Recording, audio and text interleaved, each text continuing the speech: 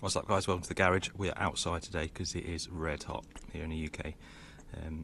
We're used to about a week of summer over here, whereas we've had about nearly 3 at the moment, and it's set to continue for some time, so it's all good. Anyway, I was hoping to get this to the BMX track today to give it a bit of testing for some backflips. Couldn't get over there, but I did manage to get a run over at the local park. Got a few jumps in there and took it on a bit of dirt, a bit of dust, and just some different terrain. Fixed the diff. It's got the new motor in it now because I broke that last time. Biggest thing though, new wheels and tyres now. These are off of a Brushless desert buggy that I've got. Bigger, softer, loads more grip, loads more performance from these.